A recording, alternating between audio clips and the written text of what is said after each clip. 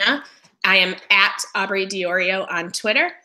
And I am Caitlin McCommons. I am a second grade teacher in Raleigh, North Carolina, and I am at Caitlin1339. We are going to share some tech-based tools that you can use for inquiry today, and specifically with a focus on littles being students who are ages K through second grade. And we're going to talk about tools to use and also how to get started in your classroom with the inquiry process if you have the tools but you're not quite sure what to do with them.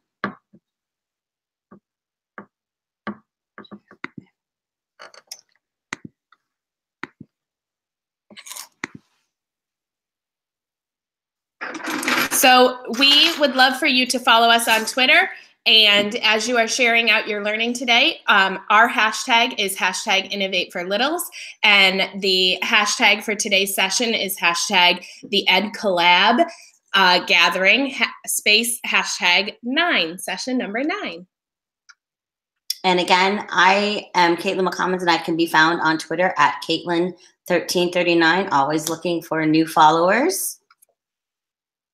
And you can also, this is our email addresses and our websites.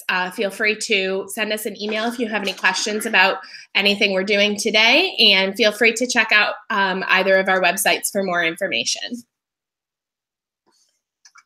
So our agenda today is we're going to first talk about how to get started with inquiry. Then we're going to look at some search tools that you can use with littles. Then we are going to talk about some tech tools that you can use for sharing the inquiry that your littles have discovered. And then we're going to round out by talking about more ways to use tech and just emphasizing that littles can do it too. All right, so first we're going to talk about why you want to use an inquiry-based model in your classroom. First and foremost, it is a relationship builder. As Rita Pearson says, kids don't learn from people they don't like. And using an inquiry model allows you to build relationships because you're able to find the things that kids are interested in and build a relationship by making sure you're including those things in your classroom. It's a great way to include the 4 C's in your classroom and in your instruction on a regular basis. The 4 C's being creativity, critical thinking, collaboration, and communication. It also allows for real-world practice and real-world application of anything that you're doing within your curriculum. And it absolutely has a focus on student interests and the things that they're interested in, the things that they want to learn, their curiosities and their wonders. It also lends itself great into student choice because, like we said, with student interest, it's allowing your children to have some choice and some choice over what they're learning. It flows perfectly with 21st century skills that they need to be learning and preparing them for not just receiving information, but how to go out and seek answers to those questions that they might have. It lends itself to a deeper understanding across the board of the curriculum that they're learning. And finally, and most importantly, it's just fun. It's fun, it's engaging, and the kids really enjoy it. So next we're going to talk about how to get into inquiry. So there are a couple different ways that you can do this. You can do it by simply just asking a question of the day. There are lots of different ways that you can do this. You can start by just saying things like, what do you notice about the world today? What do you notice about what's going on outside today? You can start by using something called Wonderopolis. It's a wonderful website that has different questions and it links to information underneath. You can have kids post their questions that they have and their inquiries that they have on a Wonder wall in your classroom. And that then lends itself to you take those questions each day and you try to figure out ways that you can answer those. You can also use a Wonder notebook, which we have a picture of. If you don't have the wall space, or I'm in a classroom that I have to move out of every 9 weeks, my kids keep their inquiries and questions in a notebook. Some other ways that you can get into inquiry would be from doing mini inquiries in your classroom. Mini inquiries being something that takes just a shorter period of time where the kids are able to ask a question and then do some research on the topic that they're wondering.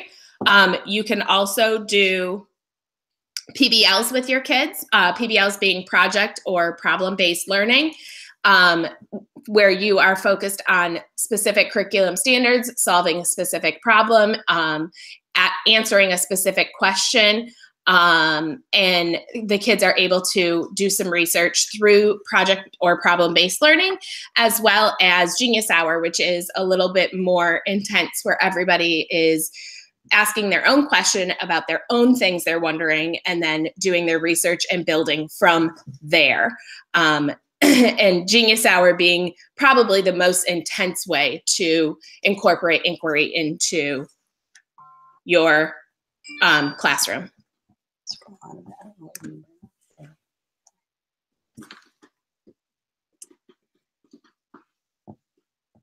All right, so both of us do inquiry in our classroom on a regular basis. So we're going to talk real quick about when we incorporate those different things in our classroom. So I am able to incorporate some project-based learning. I do, each of my science and social studies units are done more through a project-based learning format, where the kids are conducting some research, as well as building things using our in-classroom makerspace to solve a problem or do some research. And both of us do Genius Hour, and I'm going to let Caitlin talk a little about Genius Hour. Yes, so I do Genius Hour in my classroom. It really winds up being about a Genius 45, because we don't always have the hour-long time to devote to it, but we do it usually on Friday afternoons, starting at about 2:45, which is our last kind of block of the day, till about 3:30. But really, it's a time when I tell my kids we have devoted to doing nothing else but working on your inquiries. And it looks different depending on what it is that your students need. Sometimes my Genius Hour time has looked like students doing research projects on things. Sometimes my inquiry has been students needing and wanting to make things.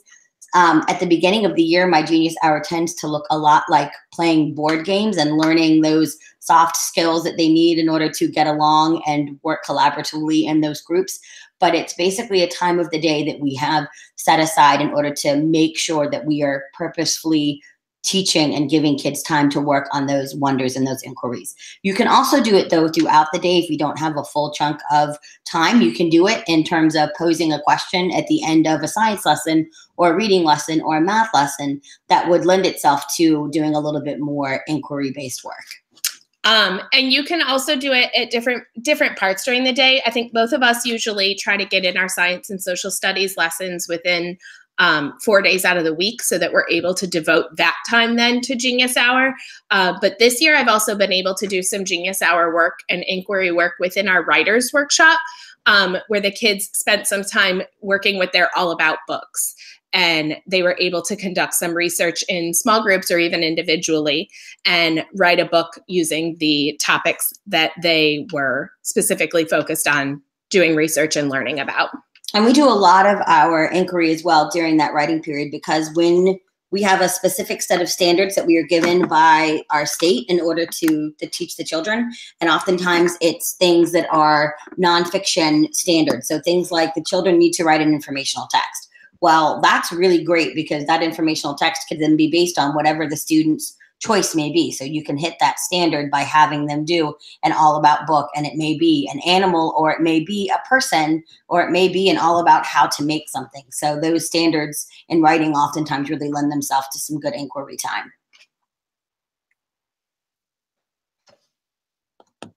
Okay, so we are going to share with you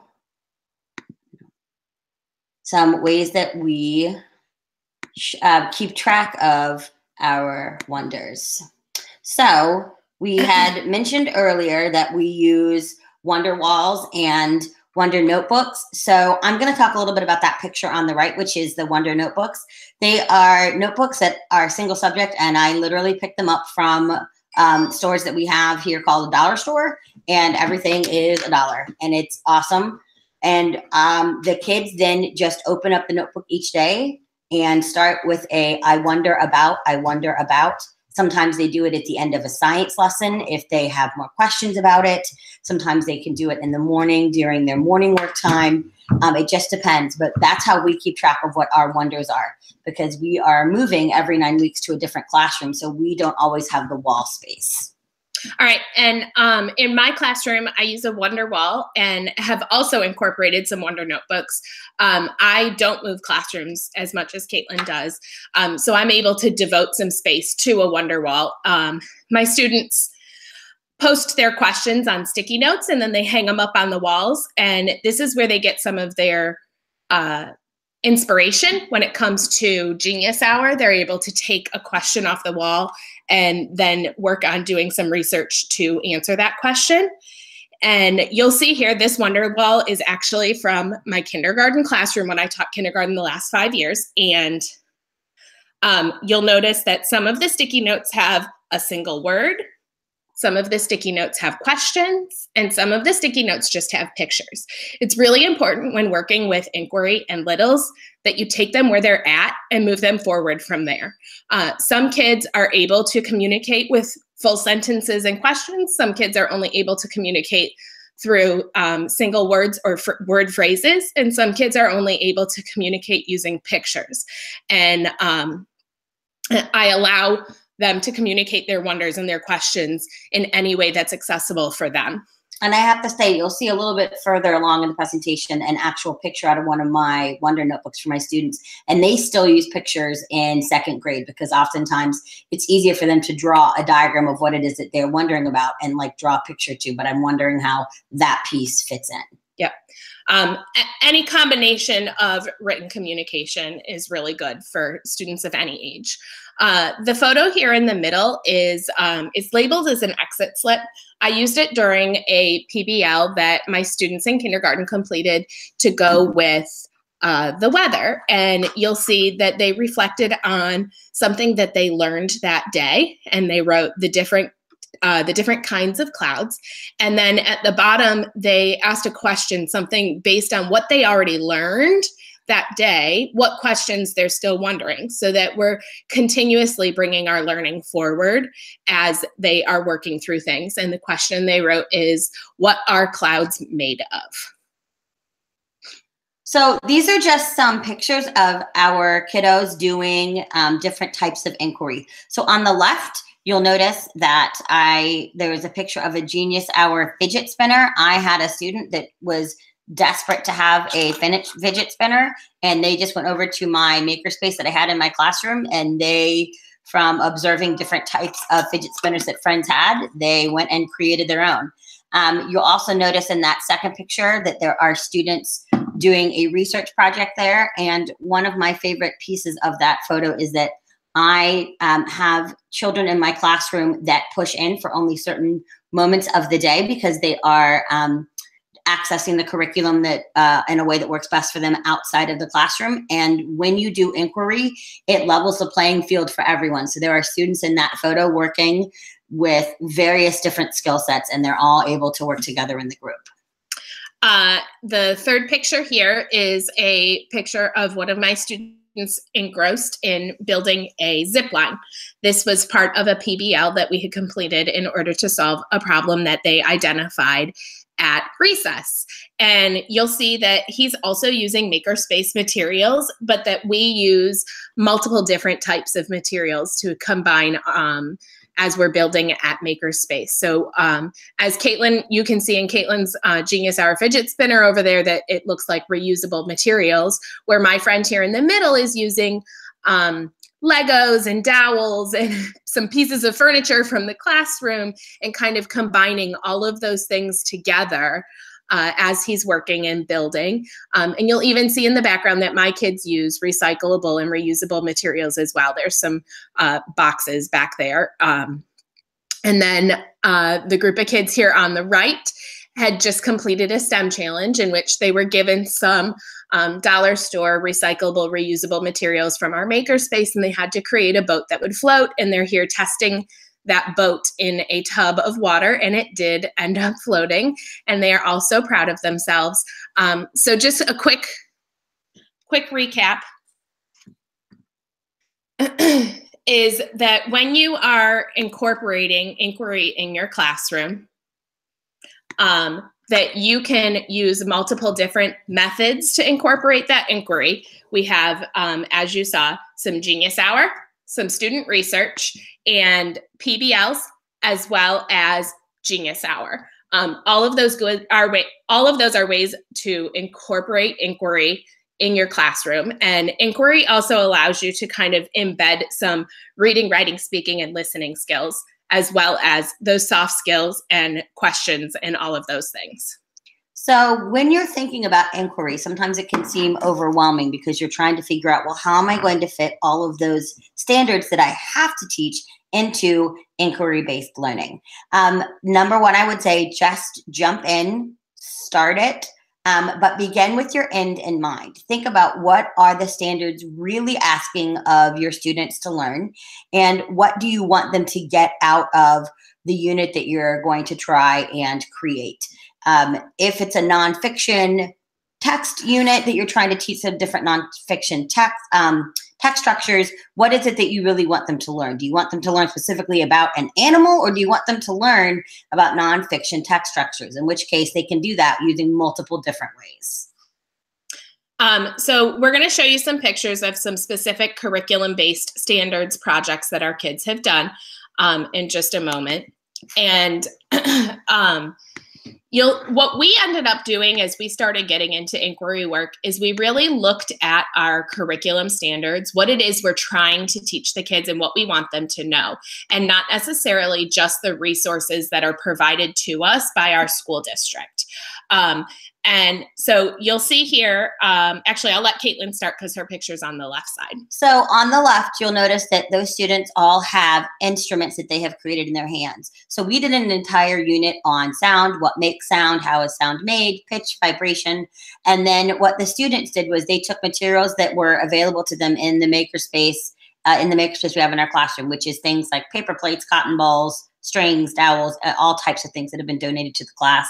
And they created their own instruments. And some of them created instruments that actually worked. Some of them did not, but that was part of the process, them discovering through what they knew about sound, which ones would and which ones wouldn't work. And then on the right here are two of my students who had created a full football field as a prototype using makerspace materials as something they'd like to add to our recess space at our school in order to solve a problem of students getting hurt at recess or students having constant conflicts at recess.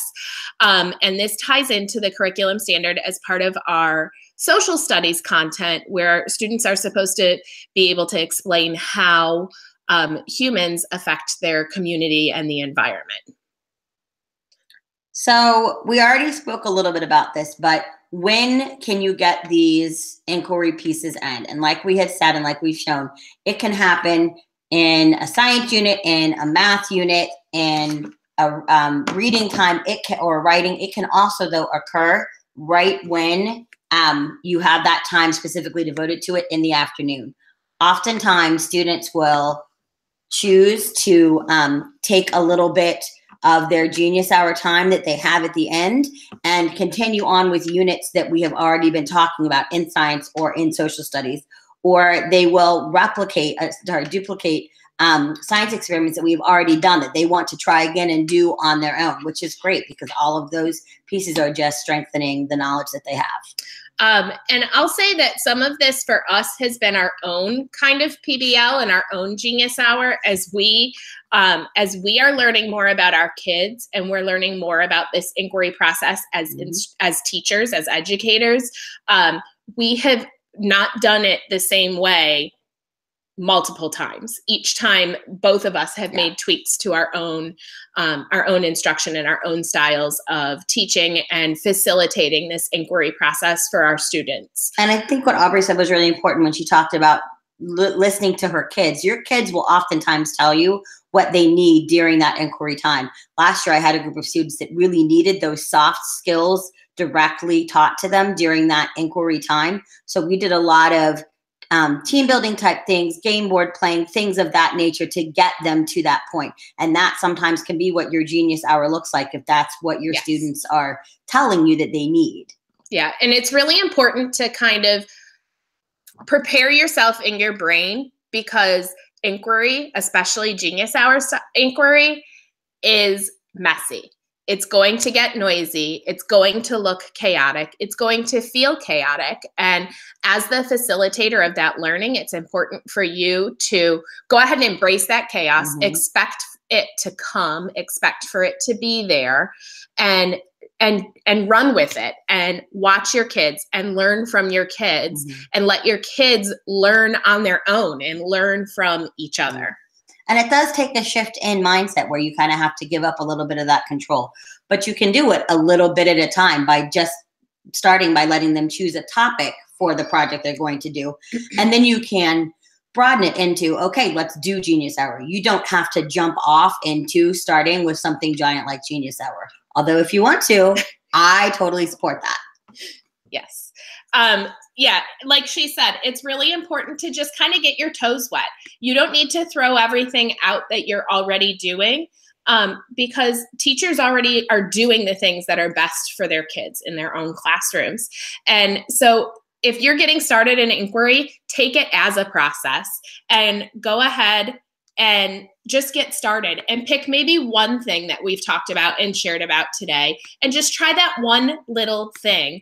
And as you go, maybe you revisit this video, or you connect with us on Twitter, or take a look at our websites, and then you find the next thing that you want to try, and then take yourself a little bit further into your inquiry, into your own inquiry of teaching.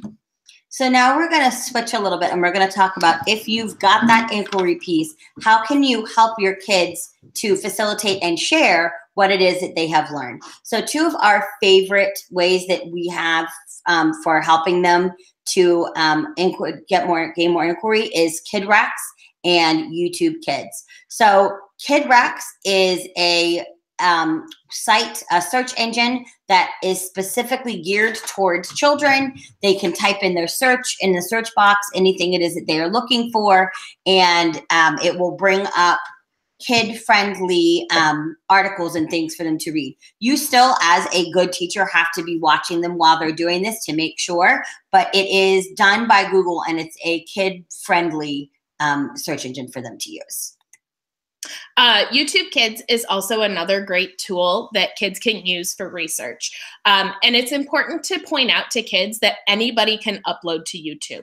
And this is a good time to teach them critical thinking, one of your 4 C's, and that they need to be critical consumers, because as they're watching YouTube videos, they need to be paying attention for who put this video out? Are they really an expert? Is this really true facts? Are these things that I can learn from? Or is this just somebody in their backyard that's putting out the information? It's really important in the digital age to make sure kids have the skills and tools they need to be able to analyze the content they're taking in, even as littles. What I like about YouTube Kids is kids don't have to be able to type to do their searching. They can talk to this. This is an app. It's not web-based.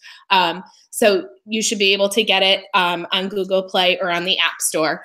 But they are able to look at these videos, and they're able to take in way more content and more complex content through a video than they would necessarily be able to take in through reading a text. So these are just some pictures of our littles using some of these research tools. On the left, you'll notice these kiddos are some of my kiddos, and they are using KidRex, and they're looking at different maps of different things.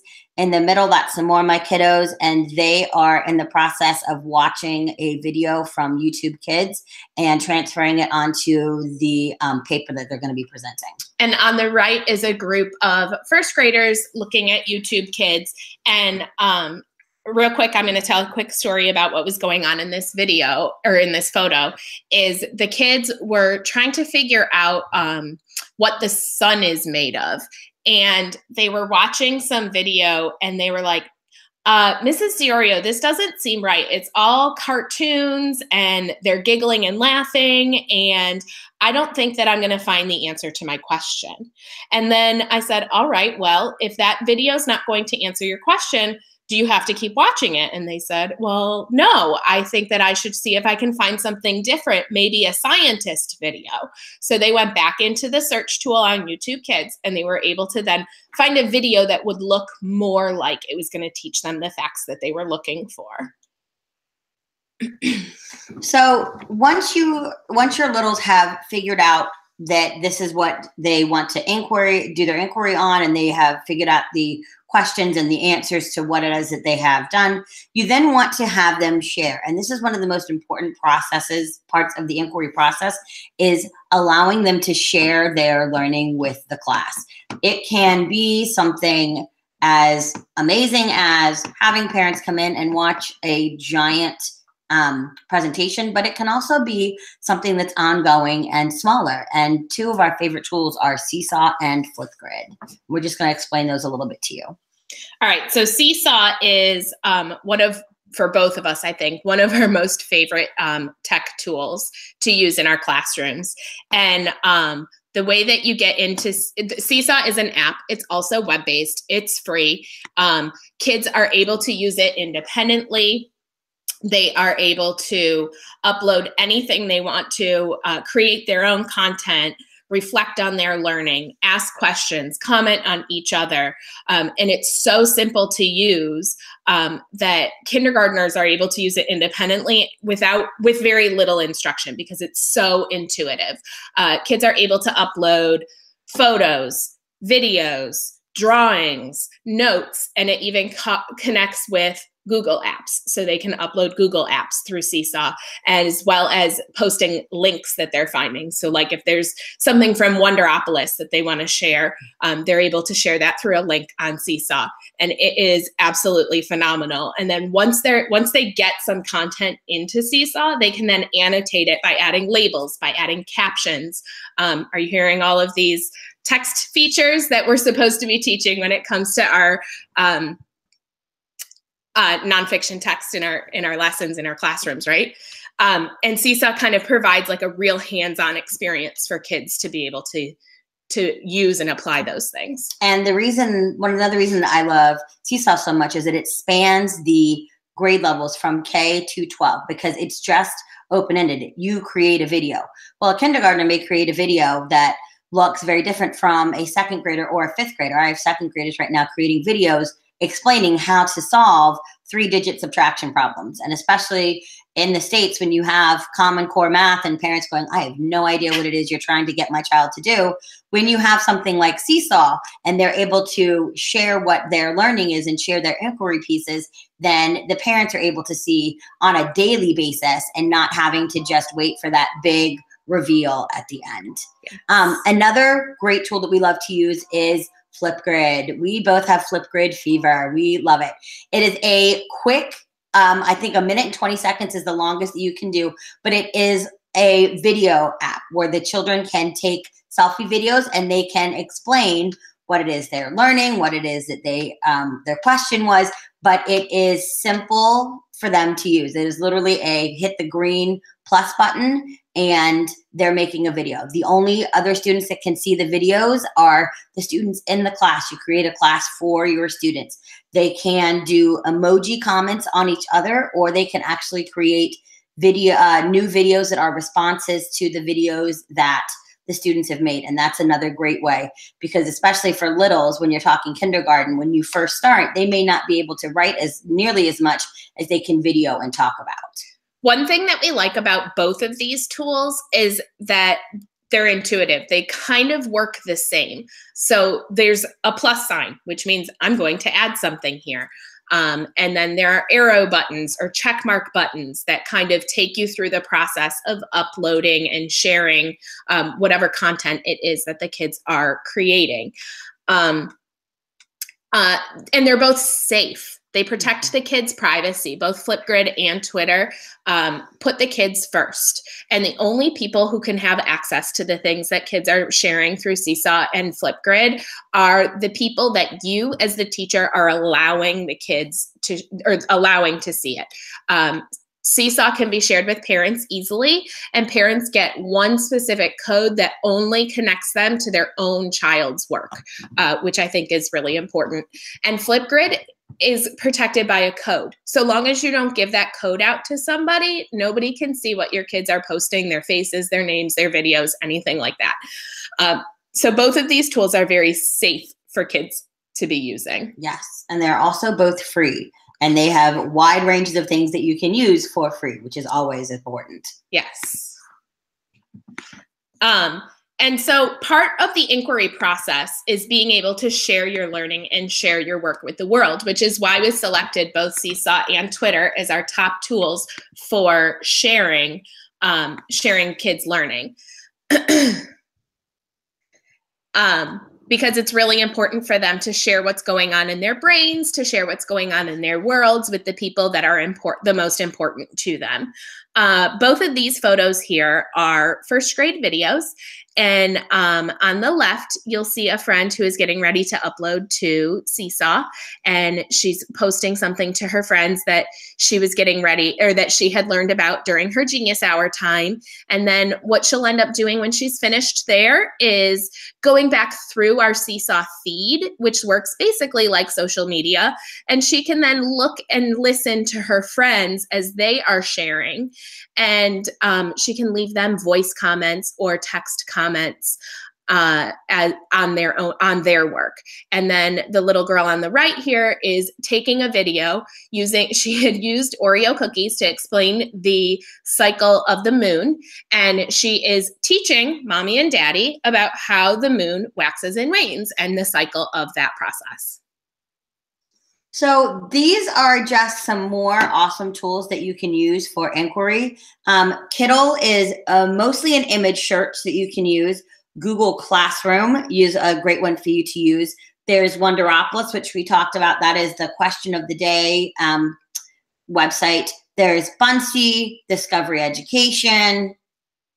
Then we also have Book Creator, which is another way that kids can create content. Padlet, which is a way that kids are able to kind of collect their ideas in an organized format. PebbleGo and Discovery Ed are both paid options for research. Discovery Ed, which has all different types of content for kids. It has video, photographs, text, all kinds of different things, but it does span K-12 content, so you do have to be careful and supervise. All of it is appropriate for kids K-12, but then you have to think that things for a 12th grader is not going to be necessarily appropriate for a first grader or a second grader. PebbleGo has some fantastic photographs and text that is easily interpreted by children. And it has a read to me feature that is just second to none, especially for kindergartners. I love that read to me feature on PebbleGo. I find that my first graders like to go to PebbleGo and they'll read it to themselves and then they'll listen to it read to them so that they're kind of taking in that content in multiple formats, and that really enhances their comprehension. And then Chatterpix is another great way for kids to share their learning. This Chatterpix smashes fantastic with both Seesaw and Flipgrid because the kids can take a picture in Chatterpix, draw a mouth, and then record their voice teaching or explaining the thing that they had researched and learned about. Then that video that they made can be saved to your camera roll and then uploaded to either Seesaw or Flipgrid to be shared with the child's world. Google Expeditions really probably should be more on the left side of this because it goes more with Kiddle and Wonderopolis because it can be used more as a research tool. But it's basically like an AR, VR in the classroom where kids can kind of go out into the world virtually to learn about different things and actually see those things as they would look in the real world. So we were doing just a quick on Google Expeditions. We were learning about ancient Egypt, and we actually went on a Google expedition and saw the pyramids of Giza and those types of things that they wouldn't have gotten to see that way. They would have just seen like a picture of. So these are some resources. So you've heard all about inquiry, all about how amazing it is. And you're thinking, I don't know where to begin though. Well, these are 3 great ways that you can begin. One is reading the book called The Curious Classroom.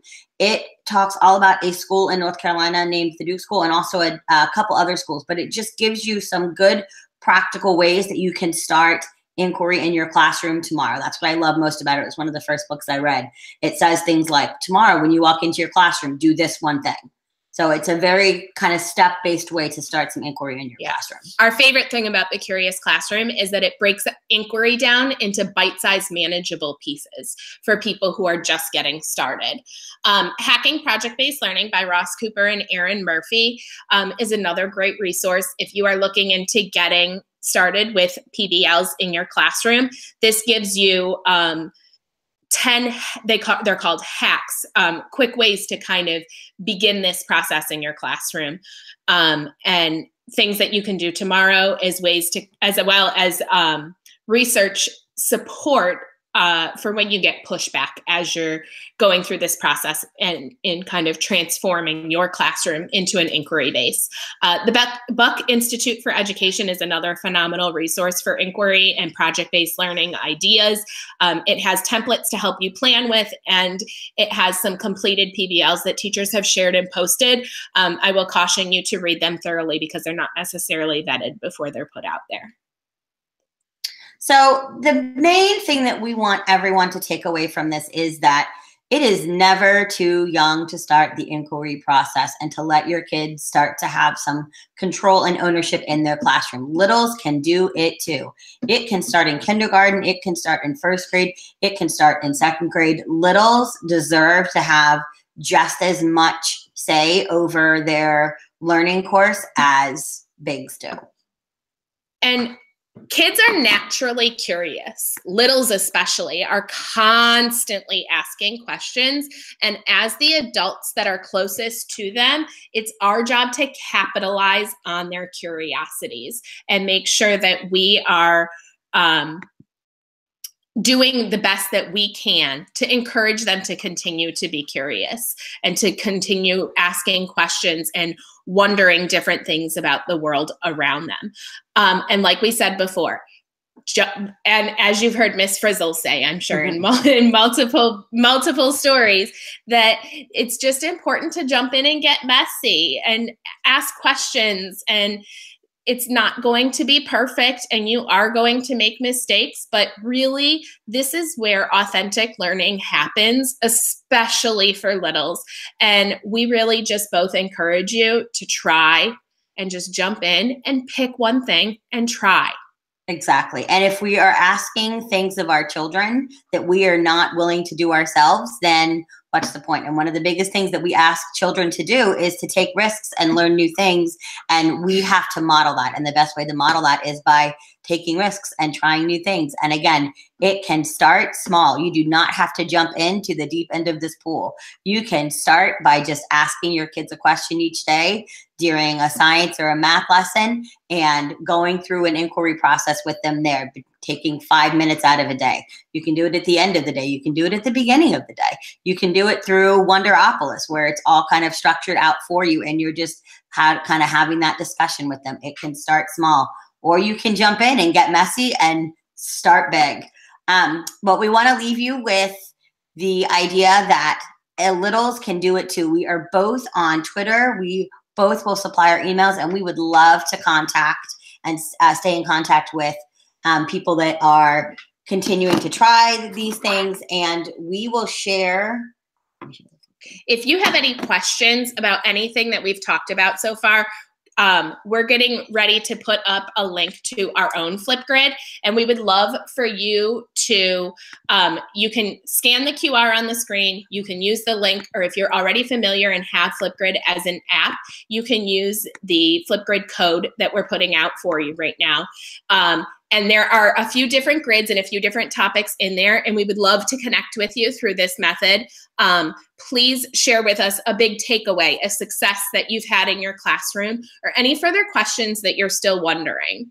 And even if we are not able to answer, or we are not the ones that get back to you first, that's the beauty of Flipgrid, is that somebody else may sign on and they may have an answer to that question, and then they may have their own. So we can kind of all be learning from each other as we go through this process of starting and strengthening inquiry in our classrooms. We'll leave this Flipgrid open so that you can come back to it. So please watch each other's videos, leave comments for each other, share this Flipgrid with other educators that are into inquiry, want to get started with inquiry, or are inquiry experts. Caitlin and I are not trying to be inquiry experts. We are just cheerleaders. And again, our hashtag is #InnovateForLittles. And the hashtag for this session is #EdCollabGathering, #9. And please email, tweet, let us know, contact us on Flipgrid. We would love to hear from you. We hope you got some takeaways from this. And anything that you're doing in your classroom, we would love for you to be able to hashtag our hashtag #InnovateForLittles as well. But thank you, Aubrey. Thank you, Caitlin. So much amazing learning, all in 45 minutes. Thank you so much for teaching us to embrace, project-based learning.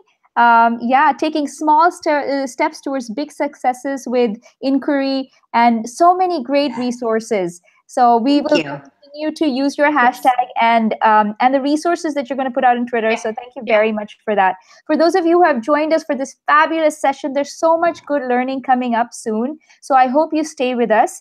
Up next, in our next session, we have Joellen McCarthy and Catherine and Todd talking about possibilities of using books as co-teachers. We also have Jamie talking about how student-centered coaching, the when, why, who, and where of student-centered coaching. Fabulous workshop for, especially if you are a literacy specialist or a literacy coach. And then we also have Carla Cruz and Blair talking about Elective Teachers Unite, literacy in the non-tested subjects. I do hope you stay on for those workshops coming up next. And our closing is going to be fabulous, so please stay with us. Thanks once again to our fabulous presenters for today, Caitlin and Aubrey. Thanks so much for everything. Thank you. Right, bye everyone. Bye.